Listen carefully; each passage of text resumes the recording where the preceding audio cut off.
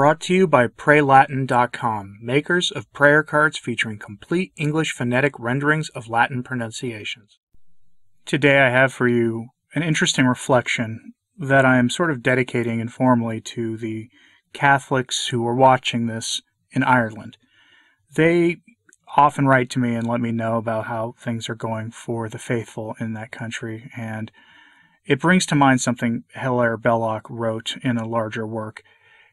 He has, in the essay I have for you today, a reflection on how the British Empire abandoned the faith and abandoned Catholic Ireland, and really what the effect of that was. And I'll have some more thoughts for that for you after these words by Hilaire Belloc.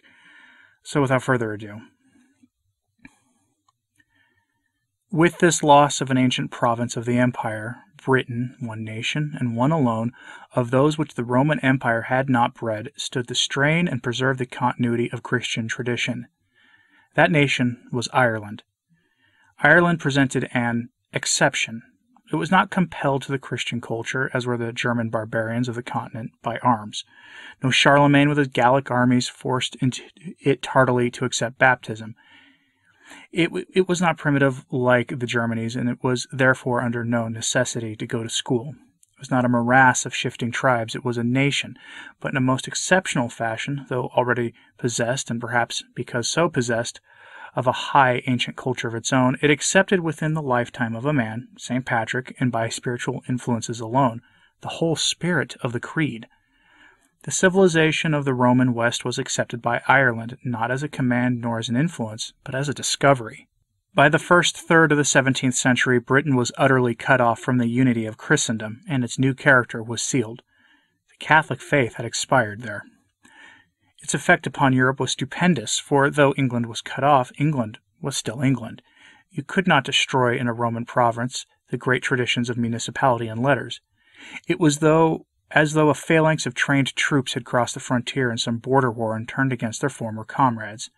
England lent, and has from that day continuously lent, the strength of a great civilized tradition, to forces whose original initiative was directed against European civilization and its tradition. The loss of Britain was the one great wound in the body of the Western world. It has not yet healed. Yet all this while that other island of the group to the northwest of Europe, that island which had never been conquered by armed civilization, as were the outer Germanies, but had spontaneously accepted the faith, presented a contrasting exception. Against the loss of Britain, which had been a Roman province, the faith, when the smoke of battle cleared off, could discover the astonishing loyalty of Ireland. And over against this exceptional province, Britain, now lost to the faith, lay an equally exceptional and unique outer part which had never been a Roman province, yet which now remained true to the tradition of Roman men. It balanced the map like a counterweight.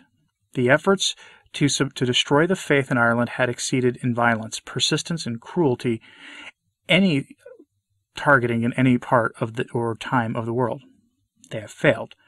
As I cannot explain why they have failed, so I shall not attempt to explain how, and why the faith in Ireland was saved when the faith in Britain went under. I do not believe it capable of a historic explanation. It seems to me a phenomenon essentially miraculous in character, not generally attached, as are all historical phenomena, to the general and divine purpose that governs our large political events, but directly and specially attached. It is of great significance. How great men will be able to see many years hence, when another definite battle is joined between the forces of the Church and her opponents. For the Irish people alone of all Europe has maintained a perfect integrity and has kept serene, without internal reactions and without their consequent disturbances, the soul of Europe, which is the Catholic Church. I have now nothing left to set down but the conclusion of this disaster, its spiritual result, an isolation of the soul, its secular result, the consequence of the spiritual, the prodigious release of energy, the consequent advance of special knowledge, the subjection of the few under a competition left unrestrained, the subjection of the many, the ruin of happiness, and the final threat of chaos. Clearly, what he's describing has, since changed for the people of Ireland. And so, instead of ruminating on the negativity, I will instead give you something that is from Hilaire Belloc that is joyful for the Irish, and that's his thoughts on St. Patrick. I know, it's just middle of June at this point. St. Patrick's Day was a couple of months ago, but I think this is a good time to reflect on the impact of that great saint in the history of Ireland. And it is in his hands, I think, in the hands of our Lord, that the fate of Ireland rests. And now, Hilaire Belloc on St. Patrick. If there is one thing that people who are not Catholic have gone wrong upon more than another in the intellectual things of life, it is the conception of a personality. They are muddled about it where their own little selves are concerned. They misappreciate it when they deal with the problems of society, and they have a very weak hold of it when they consider, if they do consider, the nature of Almighty God. Now, personality is everything. It was a personal will that made all things, visible and invisible. Our hope of immortality resides in this, that we are persons, and half our frailties proceed from a misapprehension of the awful responsibilities where personality involves, or a cowardly ignorance of, its powers of self-government. The 101 errors which this main error leads to include a bad error on the nature of history. Your modern non-Catholic or opponent of the faith historian is always misunderstanding, underestimating, or muddling the role played in the affairs of men by great and individual personalities. That is why he is so lamentably weak upon the function of legend. That is why he makes a fetish of documentary evidence and has no grip upon the value of tradition. For traditions spring from some personality invariably in the function of legend. Whether it be a rigidly true legend or one tinged with make-believe is to interpret personality. Legends have vitality and can continue because in their origin they so exactly serve to explain or illustrate some personal character in a man which no cold statement could give. Now, St. Patrick, the whole story and effect of him, is a matter of personality. There was once, 20 or 30 years ago, a whole school of dunderheads who wondered whether St. Patrick ever existed, because the mass of legends surrounding his name troubled them. How on earth, one wonders, do such scholars consider their fellow beings? Have they ever seen a crowd cheering a popular hero, or noticed the expression upon men's faces when they speak of some friend or striking power recently dead? A great growth of legends around a man is the very best proof you could have not only of his existence, but of the fact that he was an origin and a beginning, and that things sprang from his will or his vision. There were some who seemed to think it a kind of favor done to the indestructible body of Irish Catholicism when Mr. Bury wrote his learned Protestant book upon St. Patrick. It was a critical and very careful bit of work, and it was deservedly praised, but the favor done us I could not see. It is all to the advantage of non-Catholic history that it should be sane, and that a great Protestant historian should make true history out of a great historical figure was a very good sign. It was a long step back towards a common sense compared with the German absurdities which had left their victims doubting almost all the solid foundations of the European story. But as for us Catholics, we had no need to be told it. Not only was there a St. Patrick in history, but there is a St. Patrick on the shores of his eastern sea and throughout all Ireland today. It is a presence that stares you in the face and physically almost haunts you. Let a man sail along the Leinster road on such a day as renders the Wicklow Mountains clear up weather behind him, and the Mourne Mountains, perhaps in storm, lifted clearly above the sea down the wind. He is taking some such course as that on which St. Patrick sailed, and if he will land from time to time from his little boat at the end of each day's sailing, and hear Mass in the morning before he sails further northward, he will know in what way St. Patrick inhabits the soil which he rendered sacred.